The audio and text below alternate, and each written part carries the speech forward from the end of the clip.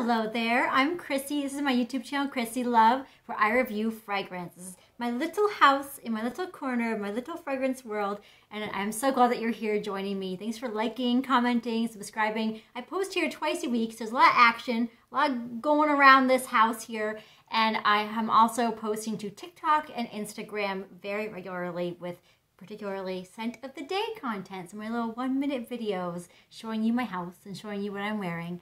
And this is a very fun video I have thoroughly enjoyed preparing for because I am reviewing 9 cotton candy inspired perfumes. Cotton candy is a note that's come about in a lot of popular perfumes. People are just loving the gourmands right now, including myself. I think people of all ages and genders can appreciate some sweet candiness in their life. So let's jump right into my review of 9 cotton candy inspired perfumes in my collection.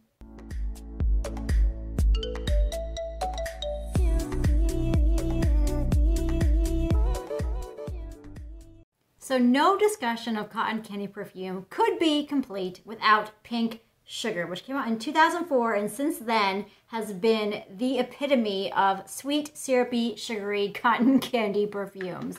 And so I am grouping my perfumes into Pink Sugar land and not Pink Sugar land. Because a lot of perfumes have been either duping it or just kind of, you know, eating around it for a while. Now, top notes on Pink Sugar are raspberry, orange, fig leaf, and bergamot. Middle notes are cotton candy, licorice, red berries, strawberry, and lily of the valley. And base notes are caramel, vanilla, musk, tonka bean, and sandalwood.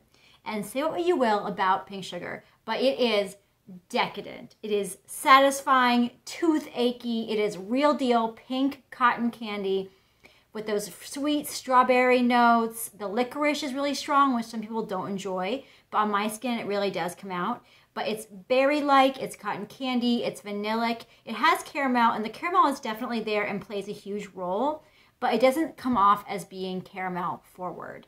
It's more like the smooth, creamy texture and syrupiness that comes out from it. Musk and tonka bean, those are usually sophisticated kind of scents, and this is not sophisticated. This is youthful and super syrupy. I think like what makes Pink Sugar what it is and so tooth-achingly satisfying is that syrupy, like being drenched in like melted cotton candy note. So you've been warned. If you have not tried Pink Sugar yet, you really should, just to know what it is, because it is truly prolific. So we'll start with our little Pink Sugar miss here. I'll also add that Pink Sugar has absolute beast mode performance. It's incredible. And staying within the Pink Sugar family, I have Pink Sugar Berry Blast, which I did a full review on, like a flash review, so I'll link to that below. But basically, the top notes are blueberry, blackberry, orange, and bergamot. The middle notes are cotton candy, of course, cherry, wild strawberry, and cork. And base notes are vanilla, caramel, tonka bean, cedar, and moss. And Pink Sugar Berry Blast smells almost more youthful, or should I say, just not as high of quality as Pink Sugar. It smells like blueberry pez. It's kind of chalky, it's overly sweet. It's basically Pink Sugar with a blueberry lean. So it kind of reminds me of like kids candy, like kind of like chalky pez candy. Yeah, so like it's not quite as satisfying to me as Pink Sugar. If you like blueberry in your cotton candy, I got one coming for you later on, but that is Pink Sugar Berry Blast. And I also want to give an honorable mention to Pink Sugar Creamy Sunshine, which I've also done a full review of, so I'll link that below. And that's like a kind of like citrusy, kind of like fruit juicy version of Pink Sugar. I actually really like that one the least. It has like coconut in it. It's supposed to be like, you know, a coconut version of Pink Sugar, but to me it's like even more synthetic and just like not even in like a good way, not in a satisfying way. Anyway, I don't have it, so I'm not going to review it fully right now. I don't even have it on me. I sold it, I let it go, but I'll link the full review to that below so that you can check that out if you want to. But that concludes our actual Pink Sugars. Now let's move on to our faux Pink Sugars. Next I have Love's Sugar Kiss. And this is definitely vintage. It came out in 2007. It's actually a little bit hard to find these days. So it's definitely not a dupe of Pink Sugar. It just smells really similar. So that's why I'm lumping it into this category. Now the notes on this are sugar, vanilla, caramel, musk, and jasmine. And it smells like a more caramel forward version of Pink Sugar. It's still syrupy. It is very creamy. It has really rich caramel and vanilla in it, and it has that cotton candy spun sugar note in it as well, but it's like a caramel spun sugar. Performance is also beast mode. So this will last on you and your clothes all day into the next day. It's gorgeous. I'm really loving it. I'm sad I only have a small little bottle of it. Yeah, it's so sweet and just decadent, and that's all it is. It's just straight up sugary gourmand deliciousness. But I love that it has more caramel in it than pink sugar does, and also doesn't have that licorice. So that makes me very happy. So that is Love's Sugar Kiss. This one really piqued my interest when it just came out this year, and that is Truly's Unicorn Fruit Eau de Parfum. And this is based off of their body butter. So though this came out in 2021, the body butter has been around for, I believe, a few years at this point. But it smells a lot like pink sugar. Now the top notes are blackcurrant, citruses, and acai berry. The male notes are matcha tea, white flowers, and rose. And the base notes are cotton candy, vanilla, and sandalwood. And on first spray, this smells just like gummy bears, cotton candy, and a dusty milk chocolate. I seriously clearly get milk chocolate, which is not a note at all. So I don't know what that is, but in the dry down that goes away. And honestly, it's just like a not as good version of pink sugar. It smells like a scented doll, like a little bit cheap, like sweet, but in a really unsatisfying way. I think it lacks that syrupiness that pink sugar has that's really satisfying. But it's definitely youthful and candy-like. Performance is awesome. It does last all day.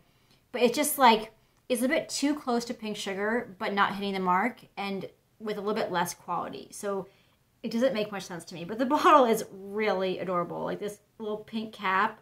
And yeah, it just gets me. The bottle just gets me. But yeah, I'm sure the body butter is decadent and delicious, and I bet layering that with this or with pink sugar is a really nice experience. But yeah, Unicorn Fruit is probably leaving my collection soon, although it's a really fun cotton candy perfume. And if you like the body butter, I think it's worth giving it a try. So that is Truly Unicorn Fruit. The final chapter in my pink sugar saga is Al Rehab's Soft, and my bottle has kind of worn away. It's actually a fragrance oil, and so when the oil gets on the bottle, it kind of wears away the label, which I don't know if that's a good sign or not for my skin, but that's okay. So the notes in this are caramel, citruses, vanilla, white musk, orchid, vetiver, jasmine, and woody notes. And the last half of those are just not there. This is very, very close to pink sugar, but kind of smells more sparkly, I want to say. That's the citruses add some zest that like kind of tingles your nose a little bit. So when I first put this on my skin, I swear I get cotton candy flavored Starburst. It's got that kind of zing to it. So it has a slight tartness. And in the dry down, it's like that sparkly pink cotton candy. It's like very satisfying and decadent. It is a rich, full scent, but it's still bright and has some levity to it. And it's playful. It's just playful. It's just like the color pink. That's what this is. It really is. It's not super soft, as they say per se. If it's soft, it's like a big pink blanket. But the performance is beast mode. It lasts so long. I have heard the spray is also really good at lasting, but the oil certainly is. It really projects. Really, really projects. Wherever you put it, you will pick it up all day. It will overpower any lotion you have, any other perfume you have on. Trust me from experience, it overpowers everything. And it's just so good. It's so good. It's like one of those smells like makes you want to come back and keep smelling your bottle throughout the day. You like can't get enough of it. It is divine. So that is Al Rehab Soft. I have 4 more cotton candy perfumes to show you, and they are not pink sugar dupes in any form. So get excited. So the next one I have here is Dua's Cotton Candy de Dua, which came out this year, 2021. It's an original formulation for them. It has notes of vanilla, cotton candy, white musk, and spun sugar. And when I first spray this on my skin, it kind of has this like Pepto-Bismol type scent to it. It's kind of like synthetic sweetness. It's definitely candy-like. It's obviously sweet with those notes. But the dry down is really lovely. It's like a caramelic cotton candy. It's super creamy, but it has this touch of levity. It's kind of hard to explain. It's not syrupy, but it's still really satisfying. It's like fresh pink cotton candy, freshly made, going right in your mouth, right? You know, your senses are just absorbing it. It's brighter. it's got this kind of like juicy feeling to it, like plum or like strawberry or something like that. It's beautiful. It's really nice. And it's still satisfying, but it's bright and childlike and playful for sure. And performance-wise, it is beast mode. It is not childlike in that department at all. It really projects. It really lasts all day into the next day. This is a gorgeous cotton candy. If you're like done with the pink sugar and the whole licorice syrupy thing, this is a really fun, bright, easy cotton candy. So that is Cotton Candy de Joie. This next one is in here because it's just so darn weird, but it has cotton candy, so I have to talk about it. And it is Carolina Herrera's 212 Sexy, which came out in 2005, which granted was a weird time. It has top notes of bergamot, mandarin, and pink pepper. It has middle notes of rose, gardenia, cotton candy, and pelargonium. And it has base notes of violet, sandalwood, vanilla, patchouli, caramel, and white musk. And on my skin, this is a very peppery, perfumey grapefruit cotton candy, if you can imagine that. It's citrusy, it's like typical generic perfume with some spice thrown in there. And the dry down, it's just like a very, very perfumey cotton candy. It has this kind of interesting green note in it, so it's not overly sweet. It's like a fresh scent with citrus and spice and pepper with just like that hint of cotton candy to sweeten it up. So it's not exactly a cotton candy forward perfume, but you do get it in the background. It's interesting. I can't say it's a love for me, but I'm going to keep playing with it because it is so different. But yeah, that pepperiness really does stick with it. So if you want something that's indulgent and sweet, but a little unique, like a little mysterious, this definitely fits that bill. So this is Carolina Herrera's 212 Sexy. This second to last one may come as a surprise. There's not actually a cotton candy note in it, but it is the new 2021 Miss Dior. And yes, I did a flash review of this, so I'll link that below if you want some more detail. But this just really has a resounding cotton candy note to my nose and on my skin. So the top notes of this are iris, peony, and lily of the valley. The middle notes are rose, peach, and apricot. And the base notes are vanilla, tonka bean, musk, benzoin, and sandalwood. And to answer your first question, it's really different from the original 2017 version. That one's really beautiful, and it's sweet, but it has patchouli and depth, and it's got these beautiful florals in it, like rose. This doesn't really have much of that. This on my skin at the first spray smells like bubblegum and florals. So it's already gone into like candy territory, which is a departure from the original. And the dry down, I get sweet peach and apricot notes and this juicy cotton candy. So it's like a peachy cotton candy, spun sugar, very sweet scent. It has a hint of that patchouli in it, but it's really in the background. The performance on this is absolutely awesome. It is a phenomenal performer. Obviously, it has amazing ingredients in it. It is Dior. But let me know if you get any of that, like, kind of cotton candy vibe in here. I'm just really curious. It still has the rose of the original, but it's a totally different, kind of younger smelling rose to me. So, yeah, this feels like it's trying to be more like the really overly sweet perfumes that are more popular today, which makes sense. They're selling, so I totally get it, and it is still fantastic. So that is the Miss Dior 2021 Eau de Parfum. I've truly saved my very favorite for last because you just can't beat a girl on, and that is La Petite Robe Noire Intense Happy Dance. This is definitely one of my very favorite perfumes. I have decanted for people, and I'm like, no more decanting because I'm running low, ladies. All right, so we got top notes of blueberry, cotton candy, raspberry, cassis, and bergamot. Middle notes of Bulgarian rose, orange blossom, and jasmine. And base notes of vanilla, patchouli, sandalwood, and white musk. And this is pretty linear. It doesn't develop much on my skin, but it doesn't have to because it's gorgeous. It is a syrupy, melted blueberry cotton candy with some musk in there.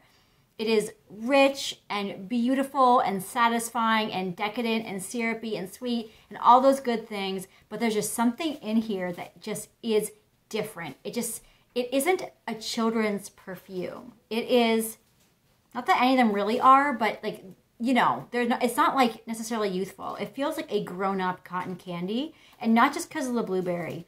I think it's the rose coming in that's just like giving it a little bit of oomph, like a little something extra. But the performance is beast mode. It performs beautifully all day, projects, it's all around me. I absolutely adore it. And of course, the bottle is gorgeous. There's just nothing quite like it. So this is La Petite Robe Noire Intense by the House of Guerlain. Well, that was way too much fun because I love cotton candy as a note, and I'm a grown woman and I'm not afraid to say it. So let me know which of these you've tried or what your favorite cotton candy inspired perfume is. It's been great to have you here. I hope you have a very beautiful day.